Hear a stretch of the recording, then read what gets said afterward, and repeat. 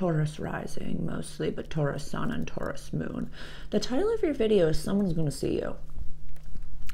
I don't know who it is. Be seen, risk being seen in all of your glory. That great Jim Carrey speech that I've referenced so many times, probably for you. I'm gonna reference it again. Jim Carrey. Risk being seen in all your glory. Yeah, someone important is gonna see you. And whether it be an investor, whether it be a relationship, whether it be a business partner, somebody is gonna see you soon. And what version of yourself do you want to be seen? You know, what version of yourself? We're chatting about the full moon that we have coming up in Sag, which is, you know, happening for you in your 8th house of transformation, death, rebirth, shared possessions, wills, and contracts. And it's kind of, if the 2nd house over here, which is where the sun is, you know, about money, please. And this is like values, access to resources. For you, that's a gem run house. So like having a bunch of different jobs, very entrepreneur vibes for you, Taurus rising, very entrepreneur vibes. That's where the sun is right now. So that's probably your focus is on money and making more paper, all that stuff. And the moon is happening in this house of death and rebirth. So the full moon can be like what we're purging, what we're releasing, but also at the same time, like shining a bright light. When the moon is full in the sky, like you don't need those little things to light up the pathway, to walk up the stairs. The moon does it for you. So if the moon is going to be highlighting, it's like I just see that like you've done all this inner work. You know, Jupiter's in your house. We have Mercury and Uranus conjunct in your house. The North Node's been finishing up its transit of your house. Like at this point, who you are now is who you are. This is you, Taurus. So it's like we're not moving very quickly. If we're going at like, and with love. With love, I say this with love, your fixed negative earth energy. Don't feel like when it's time for you to move. I want to put the signs evolving in here as well. Because I remember the image that came to me for that video where it's just like, you know, when like a house gets moved, like physically moved, when you're just like, no, I'm taking my home that was on this plot of land and we're physically moving it over there. That's you. When it's time to evolve, you're just like smoking a stogie inside the house, being like, I'm not moving a single motherfucking thing. I paid good money for them to move this house with me in it. Like I paid the insurance so I didn't have to leave the house, because like how fucking cool would that be to like be on that thing and then they're just gonna plop it down. That's you right now. It's not so much like we know with this Pluto transit up here that we're all opening the door to Oz and we're all in this tornado, but for you it's not so much a tornado, it's just like on the 18-wheeler. We're going at that pace, which is beautiful. But I don't know, it just pops into my head that like somebody's gonna see you. So is it the evolved version of you or is it the old version of you?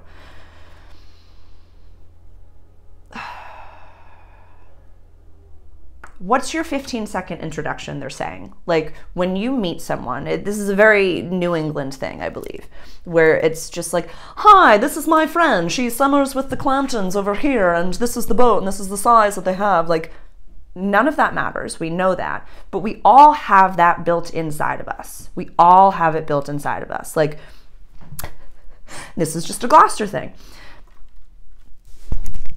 I didn't go to Gloucester High. I love you. I know I've been here for 10, 11 years now in Gloucester. So when I meet someone, this is what happens. Hi, oh my goodness, like you're from here? I said, yeah, I live downtown. Like, did you go to Gloucester High? No, I didn't, but my grandfather's mooring was in Lobster Cove. It was in Annisquam, so I've been coming up here my whole life, and every time I went over the bridge, the putt, which is like my personal little like magical land. Like I don't like to, you know, I used to say Disney, but now I'm just like, I don't need the pedo film over anything. But so I'd be like, this is my personal magical land. So like I knew that Gloucester was calling to me, and I tried to fight it, and then when COVID happened, I really had to settle down, and yada, yada, yada. So like that's my story of Gloucester. When you meet this person, whomever it is, that sees you and is like, it's kind of like you're in an elevator and you meet this like fat cat person that's just like this big, like for me it's always like a Santa Claus looking dude in my mind's eye, that you meet them and you're just like vibing and you're just having a great time, and they're like, I like you, I want to give you a few $1,000,000, who are you and what's your story?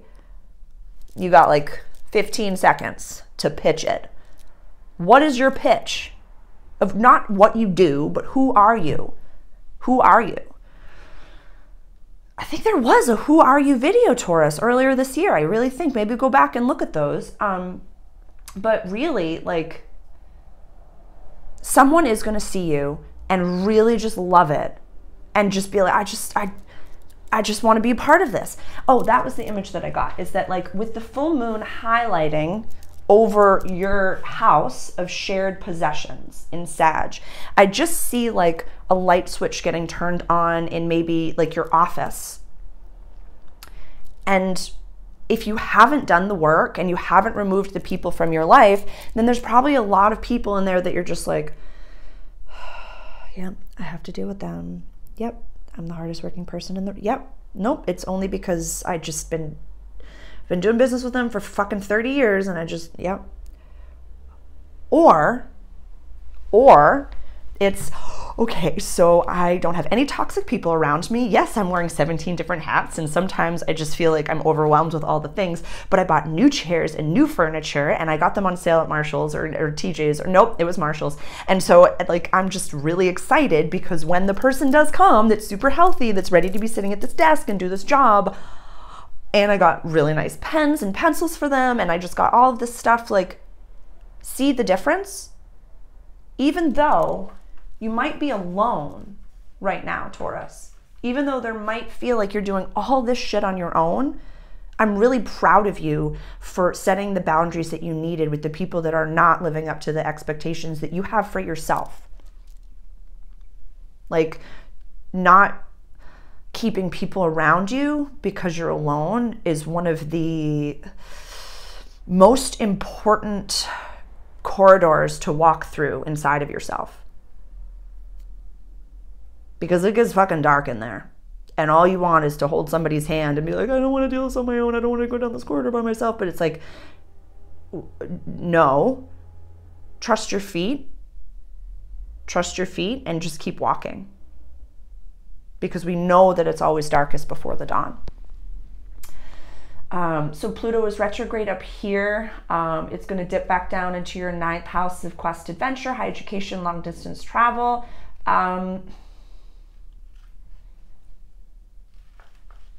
Having someone hold space for you is so okay. Leveling up is so okay.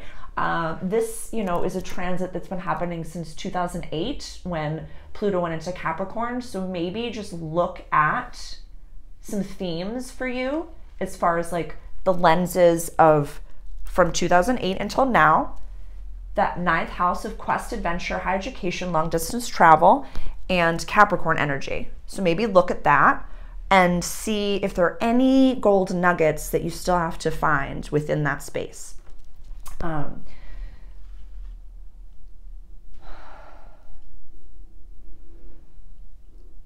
Yeah, it's like a course. Yeah, like I'm just seeing like a 3-week course or something that could really just be advantageous towards growth, either learning or teaching. A 3-week course, whatever that means to some of you. Because right now, the North Node is finishing up its transit. Jupiter and North Node, we just had that conjunction. Like, yeah, who is it, Taurus? Who's coming? Who's coming to see you? Or maybe you know who it is, or maybe it's somebody in your life. Yeah, I'm getting, maybe the people in your life, because we can really alchemize anything, and I'll explain what I'm feeling right now. It's like I'm seeing like a couple that's been together for a long time, and maybe like you've kind of like separated, not separated, but just like been in your own ego deaths respectively, and like your partner just like sees you like out in the garden, and it's as if they see you for the first time and they just like fall in love with you all over again. So maybe this doesn't have to be someone super new that comes in.